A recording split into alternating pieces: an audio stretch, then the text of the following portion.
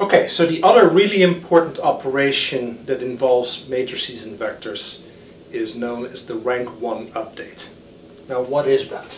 Well, here is a concrete example. It's a vector times a row vector that you add to a matrix. Now, for the moment, let's just concentrate on this right here. Okay, what is this? This is also known as an outer product. It's also a 3 by 1 matrix times a 1 by 3 matrix, so the result should be a 3 by 3 matrix. And how do you compute it? Well, if you think of this as a matrix and this as a matrix, then the first element would be this times that. The second element in the matrix would be this times that. The third element would be this times that, and so forth. So notice that this represents a 3 by 3 matrix corresponding to the outer product. There's a difference between an inner product and an outer product. People get confused by that all the time. Alright? Be careful. Inner product would be a row vector times a column vector. Outer product is a column vector times a row vector. Okay? Now, if you work this out, what do you notice? You also notice that the first column of the result really is just this vector here times that element right there. See that? Second column is this times that.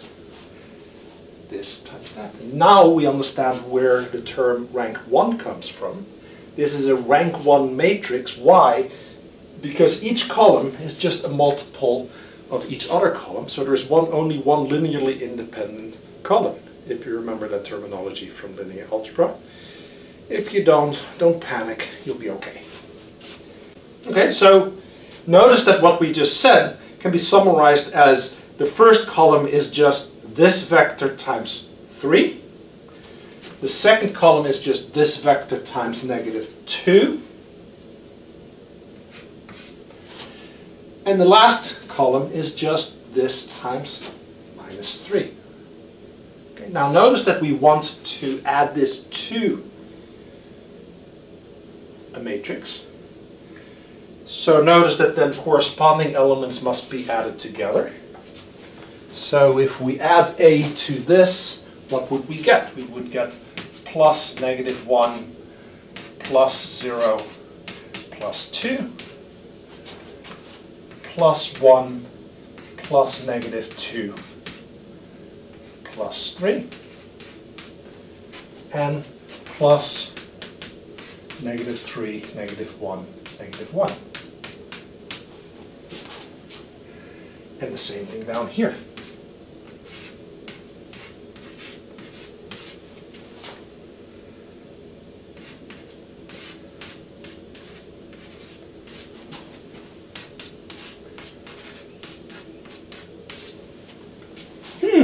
What do we notice?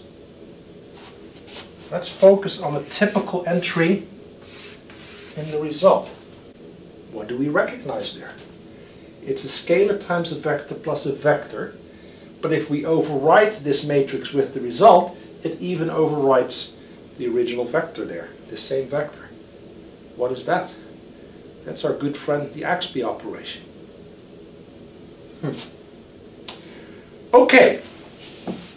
So how do we now come up with a partitioned matrix expression for this? Okay. What do we have? We want to do A becomes x, y transpose plus A. Okay.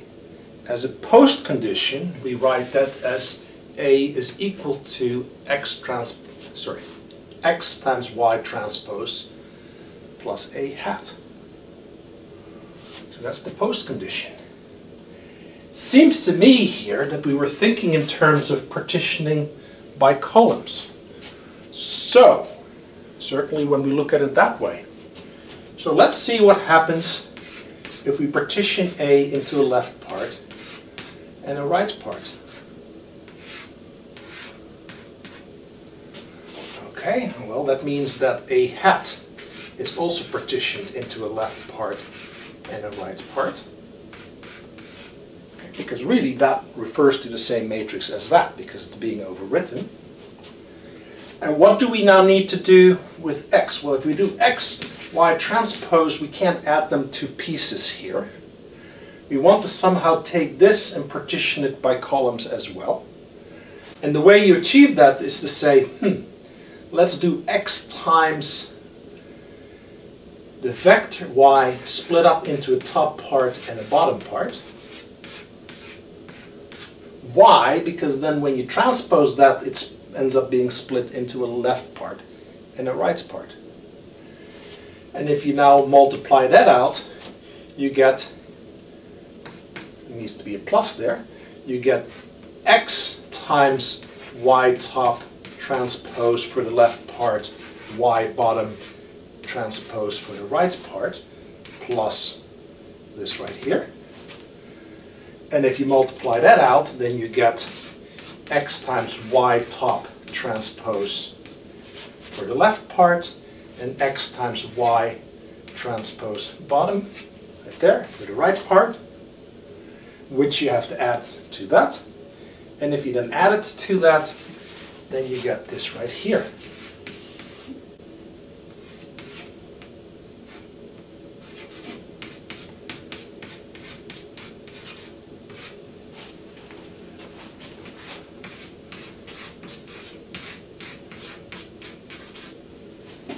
With a hat on here and a hat on there.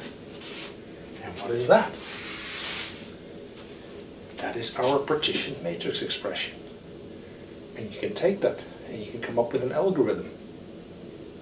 But what did we learn from matrix vector multiplication? There we could partition the matrix by columns, or we could partition the matrix by rows.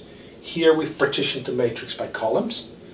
I wonder if there is a second partition matrix expression that comes from partitioning by rows. Why don't you work it out? See what you come up with. All right, go to it.